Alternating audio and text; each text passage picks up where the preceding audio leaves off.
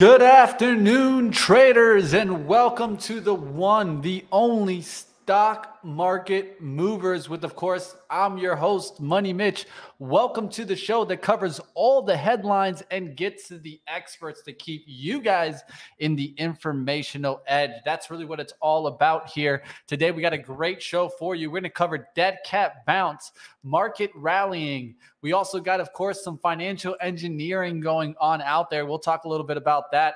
Some crypto action over the weekend. We also going to get into it with our guest coming on up at 1:15. We'll talk a little bit about some inflation, of course, with our following guest at the 1:45 slot. We always have two experts on. That's what it's all about here on Money Mitch. Guest for today at 1:15, we're going to be getting it with Jane Gallina, the Airplane Jane. If you guys don't know her, she's a day trader active on the markets. We'll talk a little bit about also some crypto action on out there. And then at 1:45, we got Lloyd, wealth advisor, investment strategist at Strategist Wealth Partners. We'll talk about him.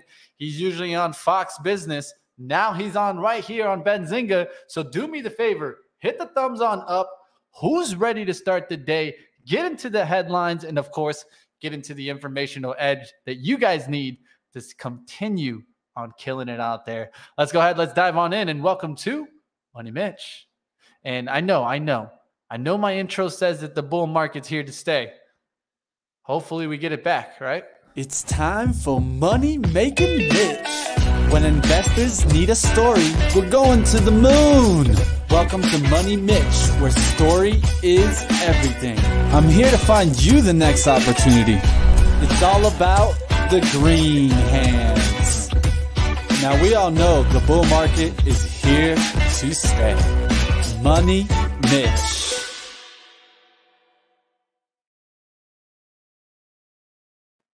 All right, traders, let's start diving on in and seeing what we're seeing out in the market. It's been a battle, and stocks are bouncing back a little bit here. Let's take a look at the SPY and see how we're trading on a 15-minute basis here. I'll put the 15-minute chart up for us. Let me throw myself at the bottom here. And we're getting a little bit of a bounce back, right? Stocks bouncing back after a real beating last week, over 5% on the downside. The comeback was a broad one here with 482 members of the S&P 500 going into the green. We like to focus on market breadth here. I think that's one thing that I really focus on. I think it's something that I could teach you guys to really focus on. One of the things that I like to focus on is, of course, the SMA 200. If we take a look here, the SMA 200, where is it on the SPY? That's all the way up here. You see this purple line up here. That's where the SPY is. That's where my SMA 200 is there. There's a big reason why we use the SMA 200. So one of the things that you can do is you can take a look at market breadth by, of course, the SMA 200. And one of the things I like to do is see if it's above or below. And this is just a starting point on if a stock is in a bullish mode or in a bearish mode. And I think this is very important because we want to know how to determine long-term trends and when the long-term trends are changing. So one of the areas I watch is what's above SMA 200, what's below. This got down towards 11% this morning, got all the way up to around 14% on the upside. Now we're just at 13.8. So I've really been looking for that moment where we can tick down below 10%. Reason why is I'm looking for that final capitulation, right? Everyone's talking about that word. When does the capitulation actually happen? When do the bulls just finally give up? And even the bears are like, man, this looks tough out there. But definitely, I also like to compare that to the SMA 50. And you guys can watch that. Right now, we're at 16.3. We've come up from a 13% base this morning. I want to see if this can go below 10. One thing I'm also looking for is the SMA 50 to start kind of turning around. That will show us the turn first. And then the SMA 200 will show us the turn.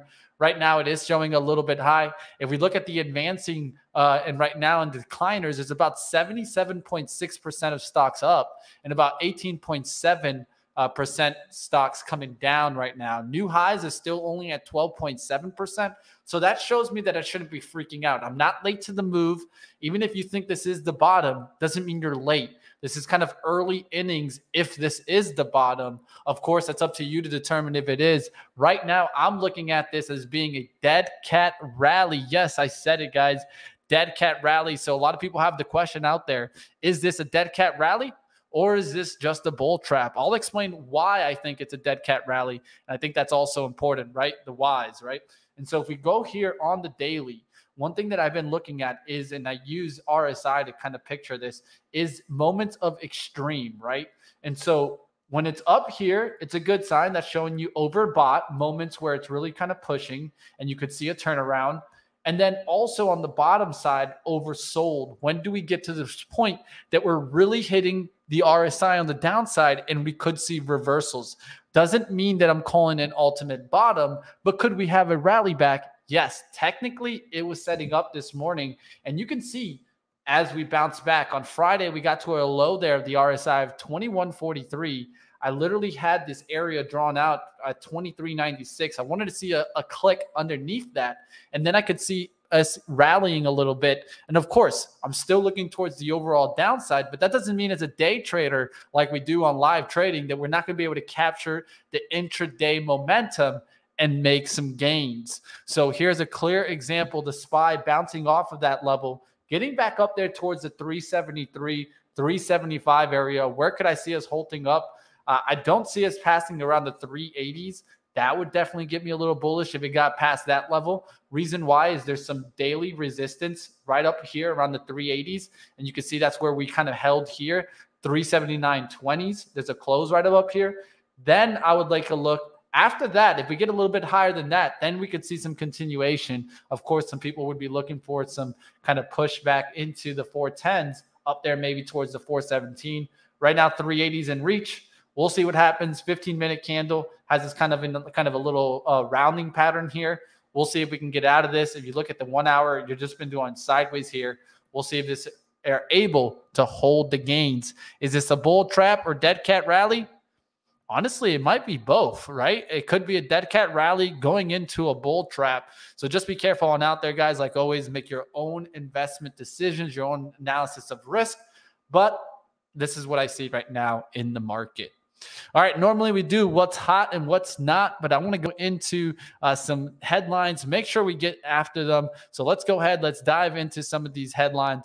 First one, we're going to talk about my trade of the day. I was watching this stock, talked about it in pre-market right before the bell on live trading, was XOM. The reason I was looking at this one is that it's been beaten down the last couple of days, right? So I'm looking for a little bit of a bounce going into the open, and that's exactly what we got out the open. It was a good VWAP bounce trade. If you guys don't know that trade, definitely make your way on over to live trading and we'll teach you that. That's literally what we look for in that strategy, is a push on up, a pullback to VWAP holding, and then really holding above VWAP. You can tell here the stock actually broke out, got above VWAP, came back to kind of the 50 moving average, but not even coming back here towards the VWAP until just recently. And what does it do? It holds that breakdown and gets right back up above it, now at 92 and looking to continue. You can take a look at this on the 15-minute as you're seeing this kind of ramp on up. Where do I see some resistance? Up there towards the 94 is where I could see it starting to push towards. We'll see if this can continue getting, and we'll also talk about this with our guests. But why could this have happened? Well, ExxonMobil was getting a lift because Credit Suisse upgraded them to an outperform from neutral and said that they can jump another 45% from these levels. Keep these on your radar. We're watching the oil and seeing the energy can continue going. Of course, watch stocks like Chevron. I'll get you closer towards the action right now. You can see Chevron holding the gains too, MRO holding the gains. And of course, if you want something leveraged for a day trade, you could always take a look at Gush. Gush is setting up there for a nice little drive. We'll see if this can continue. And of course, ExxonMobil getting the lift here on a rating. All right, let's go ahead. Let's continue going here. Let's go towards FANG. FANG is Diamondback here. And right here, let's take a look here at FANG. Having a great day, bouncing up there towards 132, Diamondback Energy. And this is coming after the board approval on an increase to its capital return program that at least 75% of free cash flow from its previous commitment of at least 50% free cash flow. And what have people and investors been talking about during this time is look for what? Cash flow. Cash flow is what we're looking for. We'll continue to see that. Let me go ahead and make sure that our guest has the link here. That would be a good one, Mitch. Just trying to make sure here. Sorry about that, guys. There you go.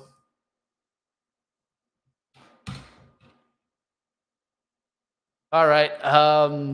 No, there you go. I'd make sure she got it there. She should be joining us in just a few minutes. Shouldn't go bad. I always love having Airplane Jane because she's deep inside the works that we see on the daily. And we'll also touch a little bit of a topic that I think retail traders on out there will love.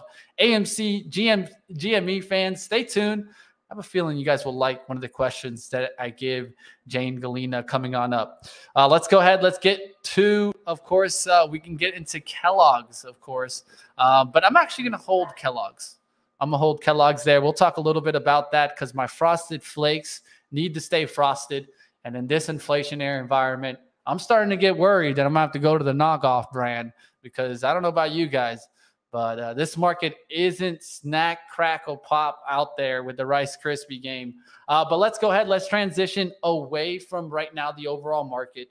One of the things that we have been seeing, of course, is over the weekend, Bitcoin breaking down a little bit further, going even into the 17,000 handles there. You guys, we're going to continue to see this kind of up and down flow, but I wanted to bring on a trader, someone that kind of stays up in the cryptocurrency market, somebody that actually does this on the daily. And I want you guys to go ahead and get the expert opinion. So let's go ahead. Let's bring on my guest here. We're going to go to Jane Gallina here. Or should I say, clear the runway, guys. Clear the runway because Jane Gallina, Airplane Jane, about to join us. Let's go ahead and bring her on. All right. How you doing? Hold on 1 second. I can't hear anything, so I'm putting it on my speakers. So 2 seconds. Hold on. Setting bar below. Setting bar below. Okay. Got it. Can you hear me? Hello. So I haven't heard anything that you were saying. I saw your mouth moving, but I couldn't hear anything. And so thank you. That's what it's all about. No worries. All I said was clear the runway. Clear the runway. I should have gave you that one. Hey. Awesome. All right. And we're not live yet. So good. See, this is why I wanted to test it all out. Perfect. You're going great. Let's go ahead. So what do you see on out there right now in the crypto market? I know it's been tough. I know you kind of keep up with it right now, but what are you seeing right now in the markets? Well, you know what, Mitch? I have been following this intensely, I'd say, goodness, for the past 18 months. Calling the breakout on Bitcoin over, 16 months ago, and really starting to see putting the dark pool prints together with the crypto space, but also understanding what's going on with the banking world, the financial world, the global market. Where are we going with this global messaging system that's going to eliminate the SWIFT? What cryptos are involved in this? And seeing how that could play into the Bitcoin and Ethereum crash, in my opinion, down to zero, unless they sort of rewrite the Ethereum script to be very similar to XRP and XLM. Really, I personally believe that we are going to see Bitcoin and Ethereum go to the graveyard. Oof, so that means you're probably with some of the people out there that are calling it another crypto winter. Is this a crypto winter? Yeah, well, we do see that Bitcoin does tend to lead the crypto space overall. And much like the S&P 500, Apple will tend to lead the S&P 500 and the Qs. So seeing that as well with Bitcoin and Ethereum, those are the first two names that you think of in your head when you think of crypto. However, XRP and XLM were right there, developed at the same time as well. And what we have to remember is that somewhat with this XRP lawsuit that we're seeing is that it is going to set a standard for the crypto space overall. But the biggest point of contention is Ethereum and Bitcoin getting preferential treatment from the SEC. And is that really valid? And yes, I think that we are definitely in a winter. Some 90% of crypto, I believe, is going to actually completely disappear. Wow, that's definitely a warning signs on out there. And one of the warning signs that we have seen is lately with the platforms, right? Celsius, the recent one that's going through some issues, but there's concerns. And I was wondering, do you have any liquidity concerns with these platforms? Have you seen any issues? Are you yourself just keeping it in? What do you think about the platforms right now? Well, I do check the crypto market daily. I'm also sharing my screen in our crypto opportunities room. However, I am not so much of a day trader of crypto. I'm more of a hodler. And so what I have always done is I will take my fiat money, convert it into the crypto of my choice, and then I take it off the exchange and put it into a wallet. Because if these exchanges go down, if the internet goes down, however long it is, if they shut their doors, then your crypto assets are locked up with the exchange. And I think this is a bigger warning for people than they actually realize. Right now, a lot of our money is digital. We have digital US dollars. We have credit cards. We have Venmo. We've got PayPal. How many people out there have stacks of cash in their house? Very, very few.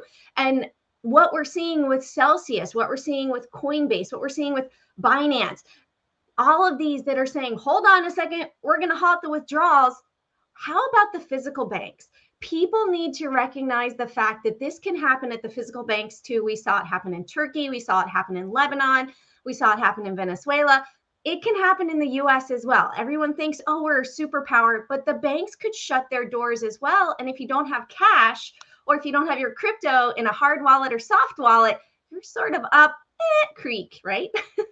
That's the truth. I mean, at the end of the day, I mean, that's always been one of the things that I've seen out there mentioned is going more into the cold and taking it down, right, from the platforms. And I think this is one thing that I think has been advised and, educated on. But there's another thing if consumers are actually following this, right? I mean, at the end of the day, what I've seen is a lot of people putting out worries or saying that they've been robbed, either with some scams out there. And I'm seeing the scams continuing. Even I get the messages for the scams on a daily basis. So, of course, we got to be careful on out there. But what do you think it's really going to take to really start trying to form a bottom in cryptocurrency overall? Or maybe that could be in NFTs, whichever you want to kind of relate to.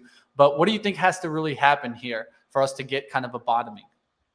I think what's really going to create a bottom, not just in the crypto market, but in the whole global atmosphere, that macro view, is the fact that the US fiat dollar is based on hot air by the Fed. We've seen that the Russian ruble went gold backed. Switzerland just started buying gold from Russia now. We are seeing that we are starting to get gold backed currencies around the world. And once we went off of the gold backed system in 1971 with Nixon, our dollar became a debt instrument. And so right now, it's a matter of almost resetting the world economy away from the US dollar. Hey, I am a born, raised American. However, I think that our US dollar is worth a whole lot of hot air. And right now, we're going to see this completely erode, the Evergrande debacle. We're going to see the markets implode. We're going to see foreign currencies implode. There's 14 that are pegged to the US currency. And I think we're going to see the entire crypto, Forex, stock market all drop. And that's what's going to create a bottom. Right now, it's very, very young in the bearish market, in my opinion, for stocks and for crypto. So I think we have a ways to go. We do have some nice rallies, though. We do have some stocks moving to the upside today. I was looking at FinViz. We have 77% that are moving to the upside today. So great short pops, short squeezes. However, I do not believe that those can be sustained because the dark pools have had the big prints at the top. Perfect. That adds into my last question, but you did hint to something there that I want to go ahead and touch a little bit. And so where can investors look for safety in here? Do you see anything that looks like a safety trade to kind of play? Right now, in my opinion, cash and physical metals, right? Having some cash at home for that, oh my goodness, what if scenario? Maybe those banks do shut their doors and you have cash for 2 weeks. And also having physical assets, because gold, metals, silver, palladium, platinum, copper, these items tend to retain value no matter what is going on in the market. and they are a way to barter, right? If you had to, you could take old silver dimes, or you could take copper pennies, you could take silver quarters, you could go and you could use these as a form of payment, but they're also a metal as well. So holding on to some physical assets right now, if you're not a short seller, you might want to hang out in a cash position because the market is likely going to be moving to the downside, except for when you get those signals for the awesome short squeeze pops. Yeah, something to keep on watch. I mean, I come from Venezuela where they're using literally gold right now as currency. So I mean, I know how that is. Last question I have is more about the retail traders on out there. I know they don't hear too much about this. You hear sometimes mentions, but that's really goes under wraps. And I know that you kind of keep up on it. And that's the last question, of course, the dark pool action. How does this affect markets? And why should retail traders be informed about the dark pools? Great question, Mitch. Well, you know, the dark pools are really the ones that run the market. This is the really, really big money of the market. So we have that big, massive whale that has, say, 1 million shares of Amazon that they want to trade, or even 5 million shares of Apple that they want to trade. And it gets picked away at by the little retail traders. In fact, I saw somewhere that BlackRock holds 40% of all stocks. So when you think about it, these dark pool trades are the really big, massive hedge fund investors, massive houses that have a lot of money. And when they place a trade, it tends to be pretty cut and dry. Hey, if we go above this, they were buying. If we go below it, they were selling. And one of the amazing things is I also teach about this over at the trading pit at thedarkpools.com, but we also have a free room where people can come in, they can check it out. They can sort of, you know, tiptoe in, see what's going on and get a taste of what we do in our education program every Tuesday. I'm going to be talking next Tuesday about sort of getting rid of that ego in trading, because that can be one of the biggest hurdles for all traders. Definitely something to go ahead and check on out. I do want to tell everybody, go ahead and check out Jane's website, cjanetrade.com. I also looked in the description for you, so you can just click on it. And then you can also find her Twitter. Go ahead and add her. Definitely let's give her a follow. I hope that you guys appreciated me bringing on Jane here. In the everyday works, just like I am, you know, and that's what I really want to do, is bring on those experts, people that have the view, the same kind of view that I'm doing, is watching the markets every single day. So thank you, Jane, for coming on. And I hope that you get plenty, hit that follow button right there, guys. Let's go ahead and give Airplane Jane some follow. Jane Gallina here, guys. This is a day trader, published artist, Yogi. And don't forget it, guys, that fit mom. You gotta shout out to all the moms out there, and especially continuing to work on a daily basis. So thank you for joining me, Jane, and I'll definitely have you back.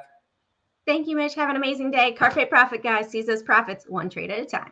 Definitely. We'll see those profits. All right, let's go ahead. Let's continue on going. That's what the show's all about here on Stock Market Movers with Money Mitch. Of course, getting to the information, trying to keep us in the edge, because we all need some edge out there. So let's go ahead. Let's continue going on some headlines on out there. I wanted to touch Kellogg's before I brought on Jane. So let's go ahead. Let's touch a little bit about what happened here. The cereal company is gaining about 4%, and it looked like it kind of gave up a lot of those gains here at the open. You guys can see here how we came on back here towards the 69.34s. But this is after they announced Plan Tuesday to split into 3 separate public companies. And so what they're doing here is they'll be centered around snacking, cereal, and plant-based business. So all these getting separated, trying to do some financial engineering here to try to get to the best area. It does look like I'm losing a little bit of internet there a little bit. Let me know, guys, if I do start cutting out a little bit. Just a slight tick there of my internet. But there you go. We're back on up. Let's keep it going. Links, please. Just look in the description below. Like, click the see more button, and you'll be able to just click on there and give her a follow. All right, so Kellogg's is one that I'll keep on watch as they keep trying to engineer things here. They weren't the only ones going into kind of changing things up.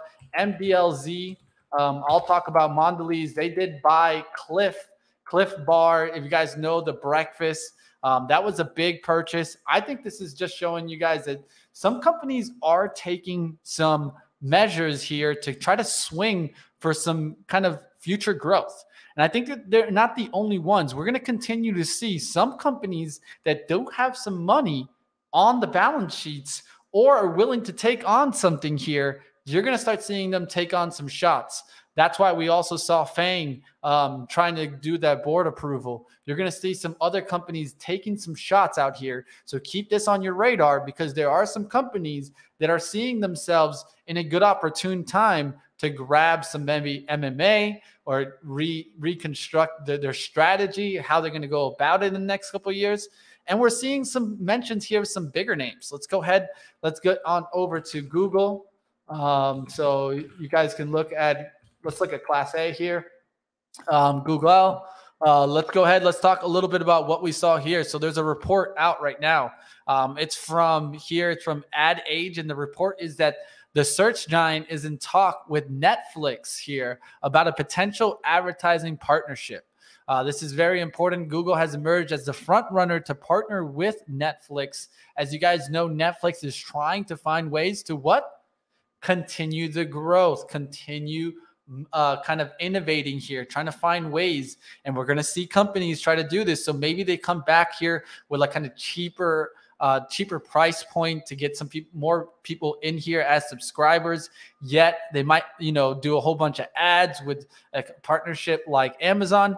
This is all opening the doors to new ways to get some growth back into these names. I think this is something that you keep on watch and you look for other companies to repeat suit. This is what we're seeing in the markets right now. And I think you're going to continue to see kind of stocks do this. So let's go on over to our next topic. We're going to keep it going here. We don't slow down here on stock market movers. That's really what it's all about here, is continuing to get through all the headlines that you guys need to get your informational needs. So do me the favor, guys. Smash up the likes. And I did see that question there of why Pfizer is booming. I got you. Stick around. We'll take a look at Pfizer in a second here, and we'll take some stocks from the chat. Let's keep going. Let's try to get through all the headlines, and then I'll go ahead and try to cover any stocks that you guys need to or have a question on. So let's go ahead. Let's get into save here. That's the next step. And so what's going on here? Well, we're still in the battle here. We all know that Frontier Airlines kind of stepped up first and was trying to grab Spirit, but JetBlue here boosting its takeover offer for the company by $2 per share to $33.50. So what does this mean? So there you guys see, they're trying to lean over Spirit, to getting on over, figuring a way to get to JetBlue, because right now they're kind of in the works here with Frontier, and the company said it expects to decide on its proposal by June 30th. So we're 9 days away here, something to definitely keep on watch. You could see that lift today coming to 24.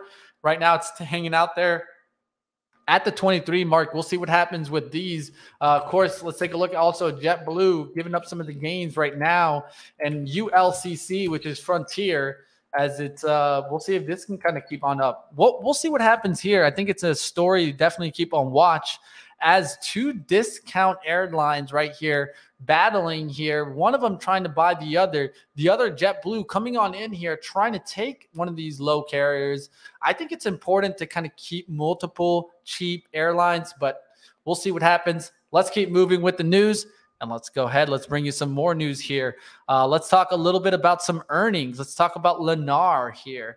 Okay, so LEN here, Lennar is trying to hold some of these pre-market gains here. I'll show you guys that right now. We could take a look here. You can see how you've gone sideways here. If you take a look at the hourly, this is going to make it a little bit cleaner. So then we can go ahead and draw this trend line right now that it is trying to hold. We'll see if we can get on up there towards 67 today.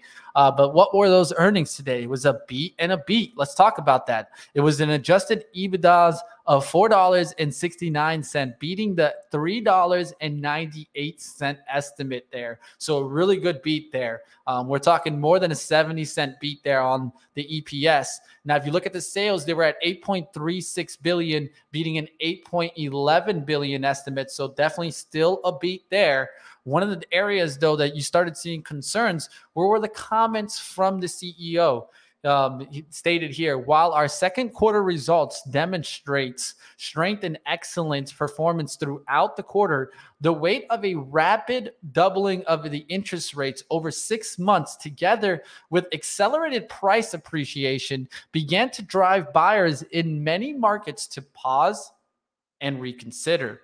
We begin to see these effects after the quarter end. The Fed statement determination to curtail inflation through interest rates. So the Fed's determination to destroy inflation and how they're going about it. They're going about it through the interest rate increase.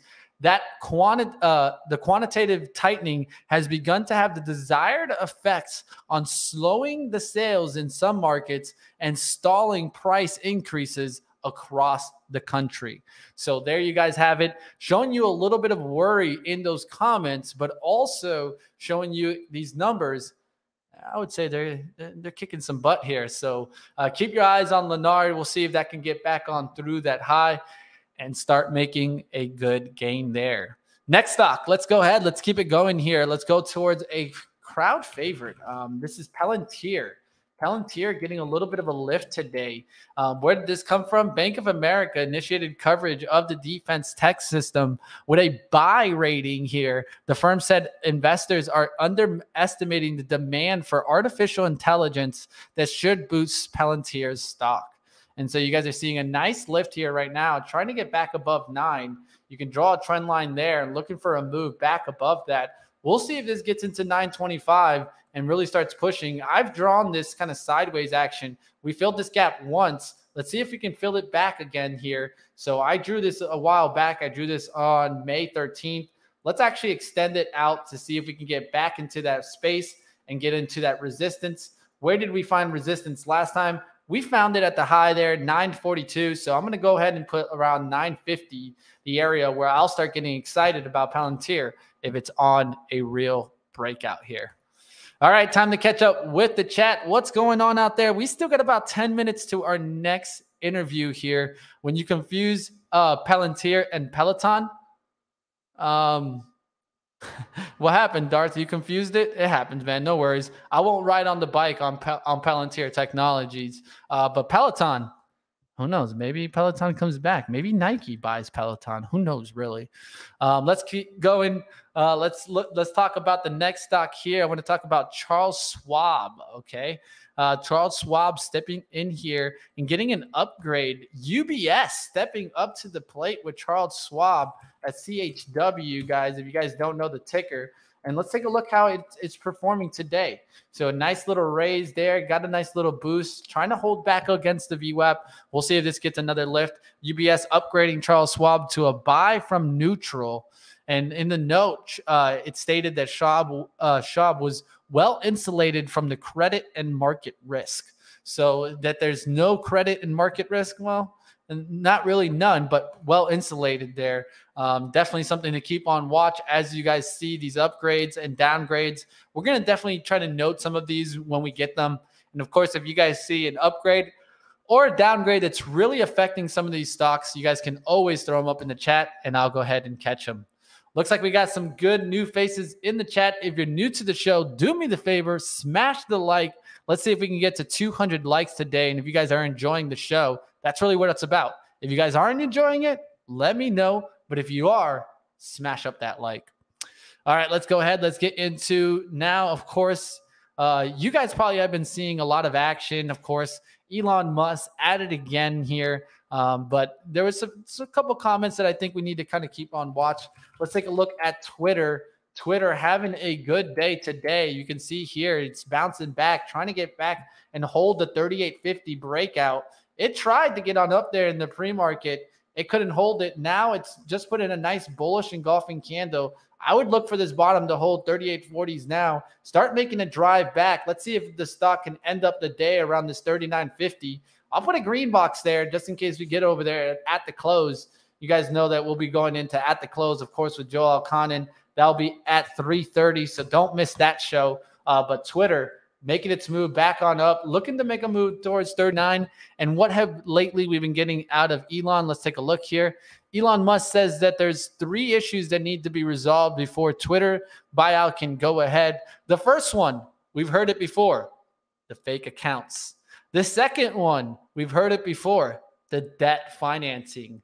And the third one, I think the one that you guys should keep on watch is, of course, the shareholders' approval. I think the shareholders' approval is going to be going through the vote, but will something happen? Will the SEC step in here? Will somebody step in here and say, no, we don't want this and don't accept it to happen?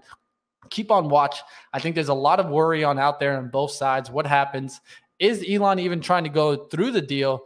We'll see what happens there, but definitely a good day there for Twitter as it's trying to get back up through the highs there of 39. If it gets through 39, you'll start seeing at least a little reversal here as we filled in the whole gap and now can come back through 40, trying to come back towards that 55.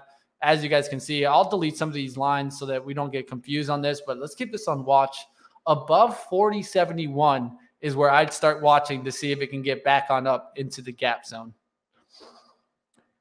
All right, and that's going to be for Twitter here, guys, but definitely let's keep on going here. We got about 137. I did see comments in the chat. Now we can go ahead and I'll take some stocks from you guys out there. I did see mentions of Pfizer earlier. I said I'd talk about it. Let's go ahead. Let's take a look here, how we're doing on Pfizer. The only thing that can kind of get me going on Pfizer is what has recently happened, right? And so what has recently happened about the vaccine? And that's what I think what's important here is comparing the Pfizer and the Moderna vaccines for young children. That's what really has been lately being shown up. So that's what I would keep on watch. As you guys can see, investors giving this a little bit of a lift, but don't look only at Pfizer, look at mRNA, Moderna, and you can see that lift coming in there too. And a lot of this coming off of those headlines. So just pay attention. We'll see if these stocks can come back. They're getting a little bit of a bounce right now. It's not a monster move. I would really want to see it. Let's go ahead. Let's take a look here on the monthly so we can see Pfizer sideways here on the monthly. And you guys can see it. If it gets back on through 55, that's really where it's going to get bullish here. There's a support here building up on the monthly around 47.64. So don't really want to see that break down again around 47 if you want to kind of just round it down here. We'll look to see if this can get back on through 55. That's where I would get a little bit interested that, yeah, you're going to get a little bit of a lift. But right now, it is pulling back. We'll see if it can get back up there. All right, I got Pfizer to go through. What else was mentioned in the chat here? I did see some Fubo action. Fubo is probably getting a little bit of a bounce back after getting really beaten down. This stock is down there to $2.85. A lot of worries out there for Fubo and what's going to continue to happen. Another thing that's I don't see too much on is their betting action. They were supposed to kind of open up their own sports betting. They keep trying to kind of make mentions towards it. I want to see continuations of what happened there, but definitely getting a little bit of a lift after a real beat down name. And you can see it also in like a stock like Roku today, right? Roku getting a nice little lift. Also a stock like Vizio, VZIO. And so all these kind of move hand in hand, but you could tell here, just like Vizio, Fubo has been getting destroyed. Vizio has been getting destroyed. Roku has been getting destroyed. Really, it's down to 88 when it was over 400 during the pandemic. That just shows me signs of concern. Where is Roku going to stop? Honestly, we don't know right now, but there is some bottoming action around the 80s. We'll see if that can hold on Roku. I use Fubo for some sports watching. Yeah, they have really good soccer kind of channels. They have a lot of sports channels. They aren't too expensive. I use more Sling sometimes when I'm using streaming TV, but I kind of bounce back and forth. I don't usually stay with a streaming service. And I think that's the same thing that happens with Fubo, is that there's not too many people that are just staying. And usually us people that cut the cable, yeah, we can go towards it for a little bit with a streaming service, but we normally come like back and forth. We'll be like, okay, we're going to give up this streaming service. We'll get this one. And so there's kind of that handoff or trade-off on which one you want to keep. So we'll see what happens. For right now, I'm not too focused on this as being a big comeback, as I think there's some bigger opportunities. All right, let's go ahead. We're going to go and wrap on up in a second. We'll be getting into our interviews. I do want to take a look at the sectors and see what was hot and what was not. We usually do this a little bit earlier, but let's go ahead. Let's take a look here. Technology actually No, it's going to still be energy. Energy still leading us up 1.81. So ExxonMobil having a 6.6% day. Chevron having a really good day. These were the stocks that were beaten down last week that I was looking to see if we'd get the bounce back. And it looks like we got a nice energy bounce back here. Technology right behind that, up about 1.62% from the open. Let's take a look at some of the component names, like Apple having a good day today, really bouncing back, trying to get into that shadow. It did feel some of this shadow again. Stopping up around the high right now is 137.06. So we'll see if we can get back through that level today. Definitely turned around 137.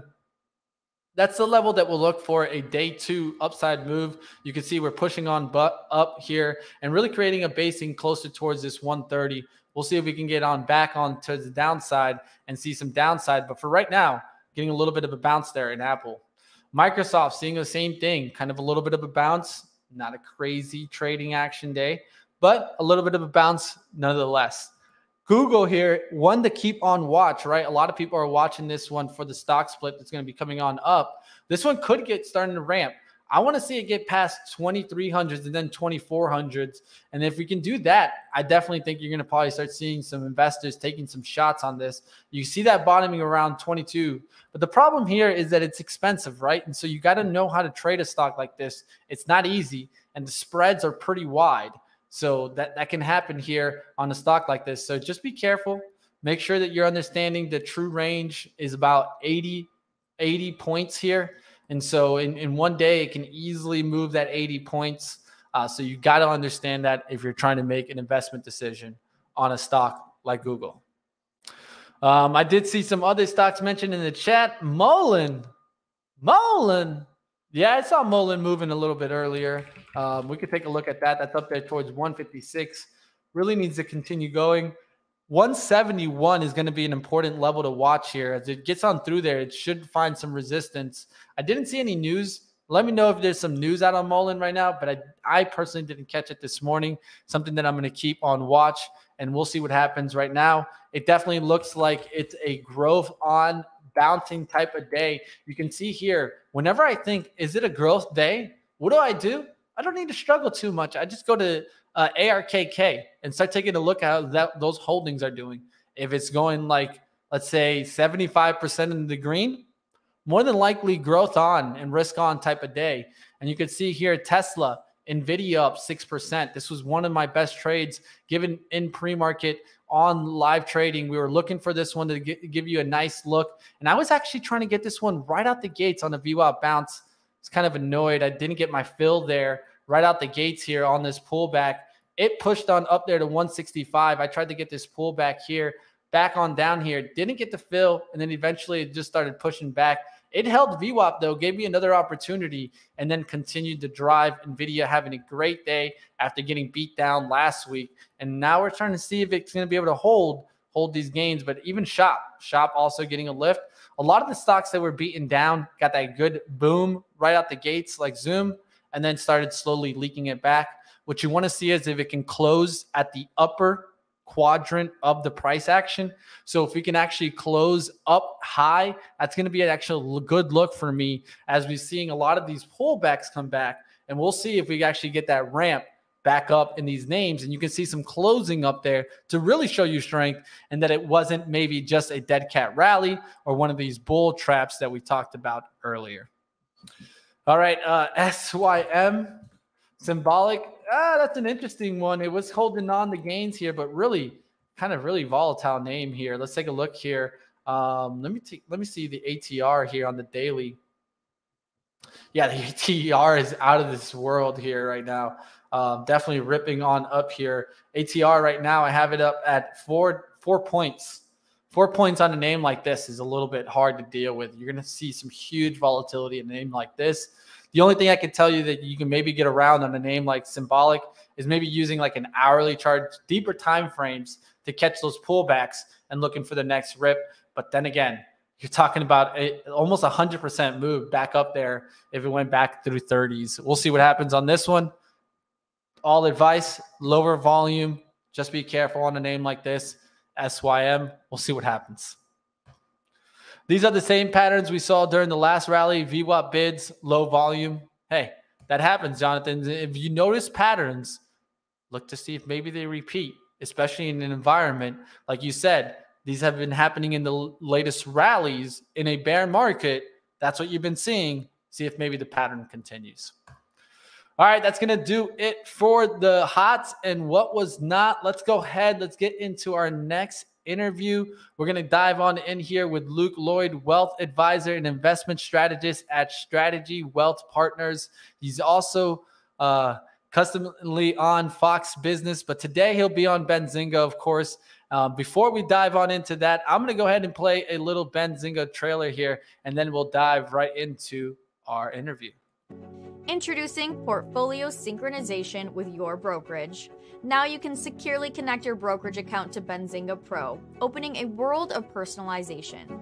Screen lightning fast news just for the stocks you own. Set alerts for news catalysts that affect only the companies you care about.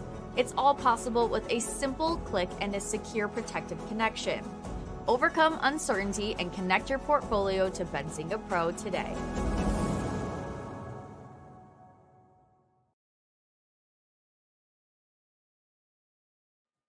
All right, in a second, I'm going to go ahead and jump on it here with Lloyd. I'll let him check the settings right quick. I just want to make sure he can hear me and he has his audio settings right.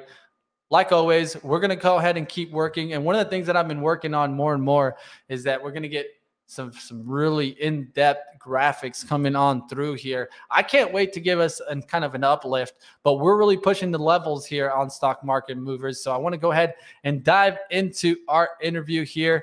Luke, you think you're ready here? Thumbs up. Boom, let's do it. Let's go ahead. Let's bring on Lloyd here, wealth advisors, investment strategist at Strategies Wealth Partners and Fox Business contributor. If you could do me the favor, just hit the unmute button on StreamYard right there. Can you hear me? Boom. I got you loud and clear. You got me? All right. It wasn't working earlier when I was trying out the settings, so I'm glad you got me.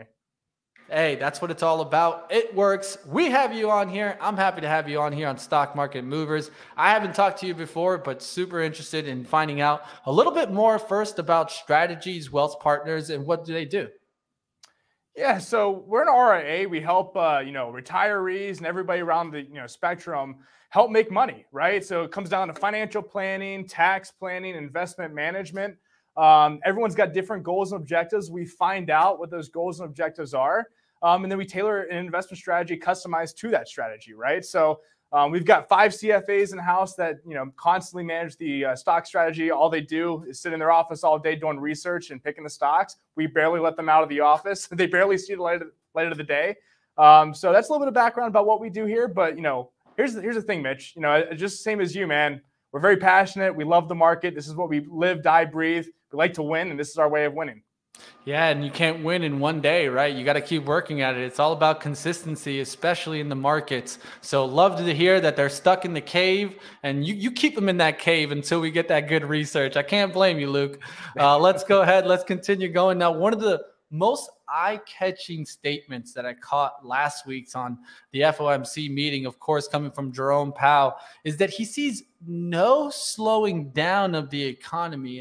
And he specifically said no. And that's where I'm kind of a little bit confused. I don't know if you feel the same way, but I don't see these in the numbers. What do you see out there?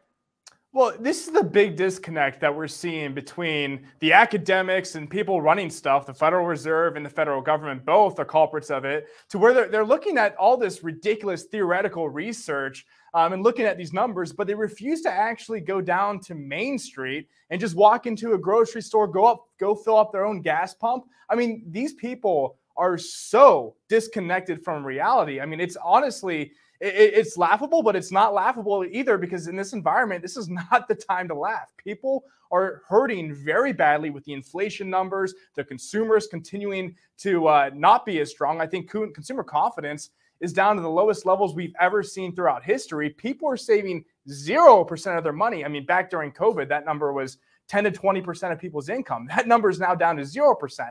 So here's the thing, Mitch. It all comes back down to where our economy is headed. both from the consumer and business side. The backbone of the economy from the consumer side is middle-class America, and middle-class America can barely afford to live. Again, these politicians, Federal Reserve just need to get in their car, go to a gas station, go to a grocery store. You'll see people start to search for price searching now. People didn't do that a couple of years ago. And then the backbone of the economy from the business side is small business. And if you take a look at small cap stocks, they're seeing costs of doing business rise by almost 16%. And that's small cap stocks. That's not even small business. Small business is probably seeing upwards of 20%, and they can't even find employees right now because the large corporations are poaching all the employees. So, again, small business, the costs are rising extreme. So what do they start looking at? They start looking at their costs. And unfortunately, employees, especially for small business owners, are a big part of that cost. So a lot of people are going to start to get laid off,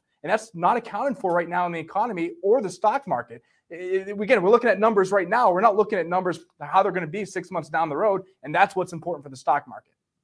Yeah, look at it. It's maybe not in the small cap game, but I'm big on the Dutch coffees, the Dutch bros, and one of the things clearly stated in their earnings report were where their margins were going. Right, a lot of that were I mean, we got to afford plastic, we got to afford some lids, and all the prices are going up. Right. Example. Yeah, I mean, one of the most interesting things I saw actually today is that earnings growth is lower right now than sales growth. It never used to be that way.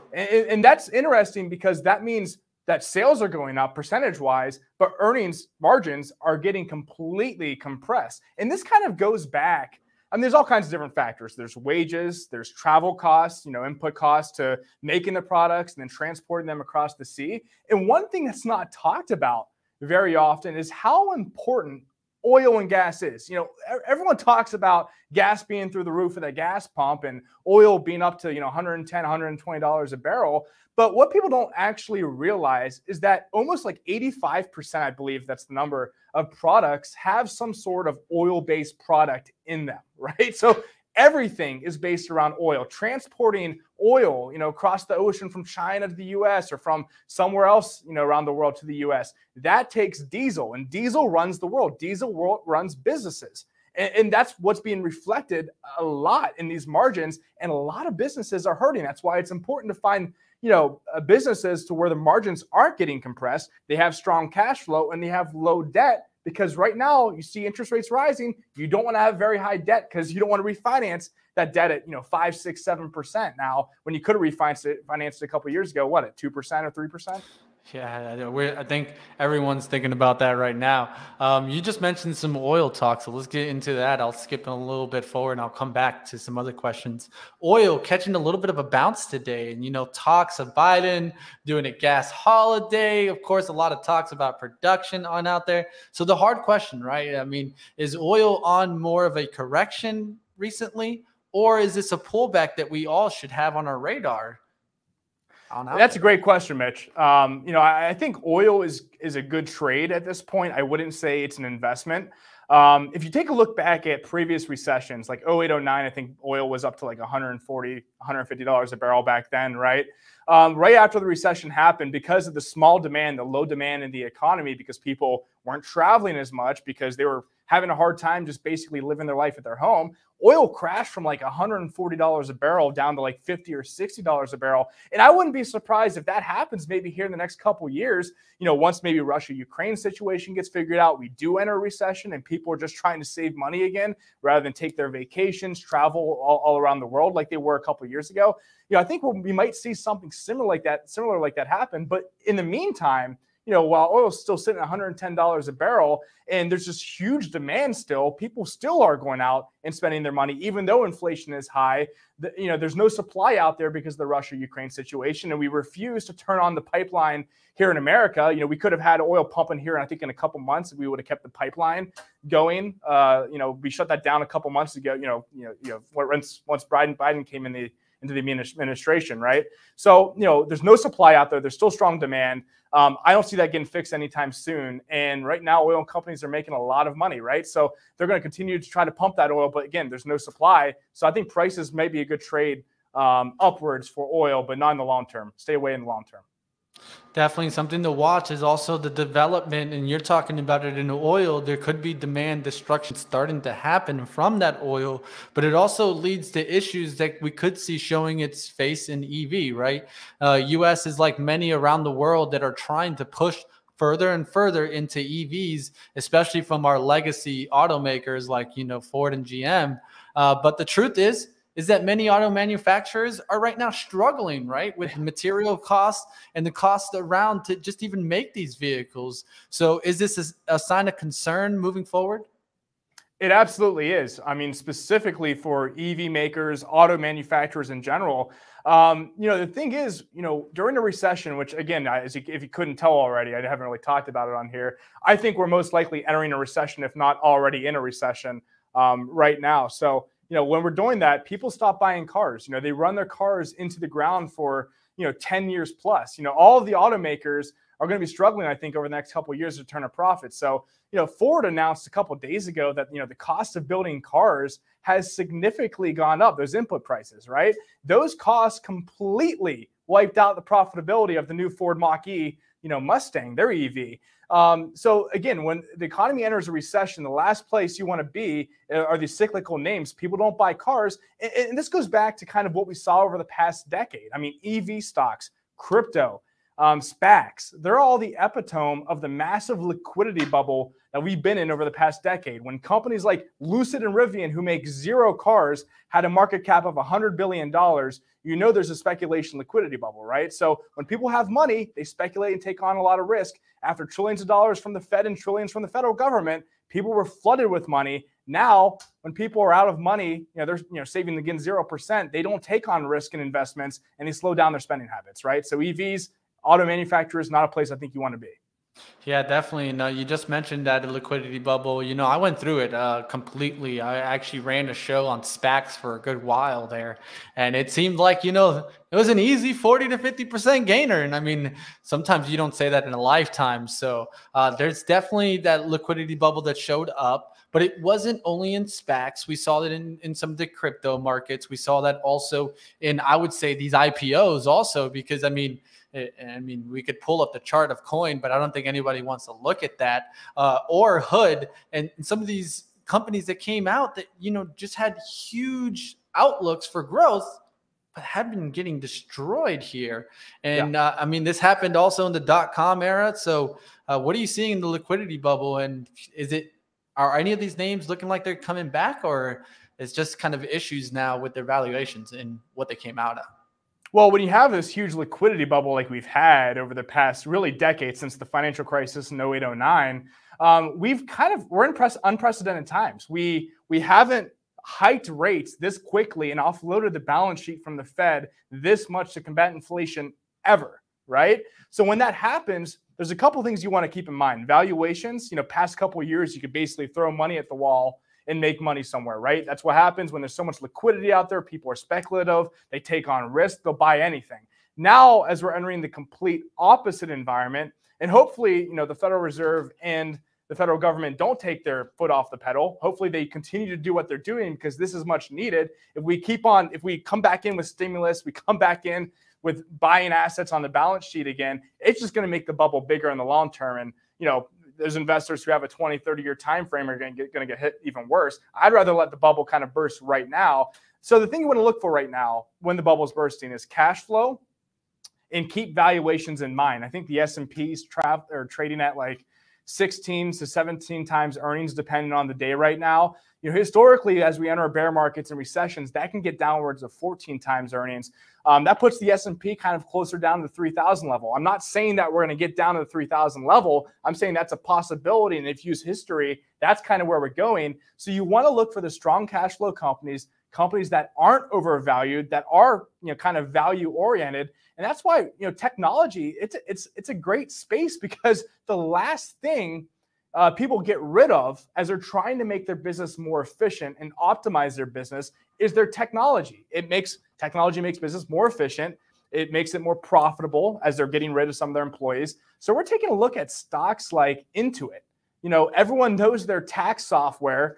TurboTax, along with their business-facing platform QuickBooks. Again, with the economy most likely heading into a recession, business productivity and efficiency is the most important thing. Companies get rid of employees. They don't get rid of their technology. I don't know if you saw the latest credit card debt readings, but credit card debt is skyrocketing and going through the roof. So Intuit just acquired Credit Karma. So a lot of people are going to be utilizing Credit Karma services to check their credit cards, get new loans, get new credit cards, do balance transfers. So these are kind of stocks that you want to take a look at that actually will hold up in a recessionary environment. Could it drop 5 or 10%?